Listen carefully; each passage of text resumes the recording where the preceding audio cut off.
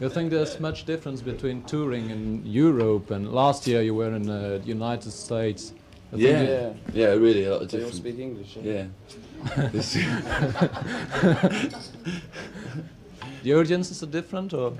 Yeah, sure, of course they are. I mean, in Europe there tends to be really a lot of difference between each country and even each town, you know, in each country, which there is in America. But now I can't see the interview. E. No, I'm the E, and he's the I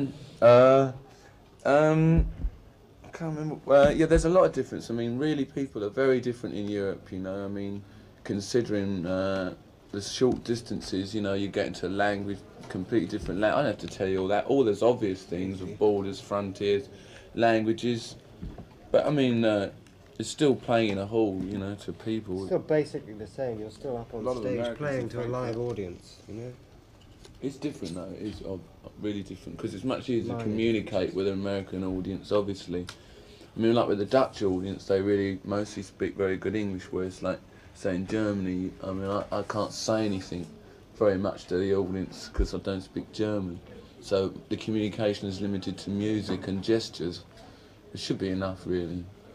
How do you feel towards the audience? I mean, I remember a film when the camera was put on stage, and you could see the audience, the way the Stones see the audience, and these people look, I don't know, the people look a bit... seedy? I don't know. I don't know. A bit frightening, a bit... You should see you from there. Yeah. Do they? No, they don't. They don't get you. You know. How do you feel towards the audience when you see the people? Oh, I love them, don't I? If they come to see us, it's great, you know. I mean, sometimes they look happy. When they look really miserable, I get a bit. Sometimes they faint. Yes, they fainted a lot yesterday, which was very disappointing. We didn't like that. But we asked them not to stand up, but they actually. They don't scare us, no, you know. As an audience, as a whole thing, individually you could be scared by people, I suppose. They come there to enjoy it for the same reasons as we do, you know. So there's not a question of being frightened of an audience. Mick, what are your feelings when you're doing a concert in front of 30,000 people? I couldn't describe it in the brief space given to us. You get a lot of adrenaline buzz, you know, and it's very difficult to describe. I mean, I don't know if you've ever been on stage, but people that, or like, you know, like going on telly for the first time, you know, or something. It's a bit like that. Have the audiences changed? I mean, you've been playing in front of big audience for now about 10 years. Do the crowds react the same way now as they did 10 years ago, or are the audiences different? They used to scream. That used to be the thing. Well, when we first started, they used to just sort of clap and dance. We used to be like the Osmonds, you know. I understand.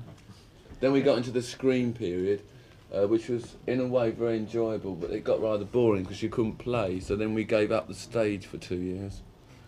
And you went back to stage. The Beatles didn't come back on stage. Yeah, we went back because we thought, and when we came back, it was a different thing, you know, where it was slightly easier to play because it wasn't the screaming, but the audiences are generally very good, you know, appreciative.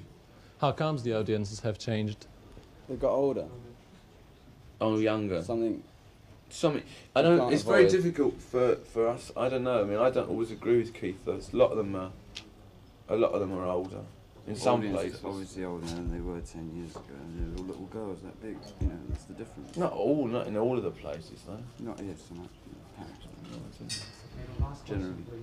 Yeah. Last question for yourself. What do you think of acts who are supposed to appeal to younger people like Slade or T-Rex and...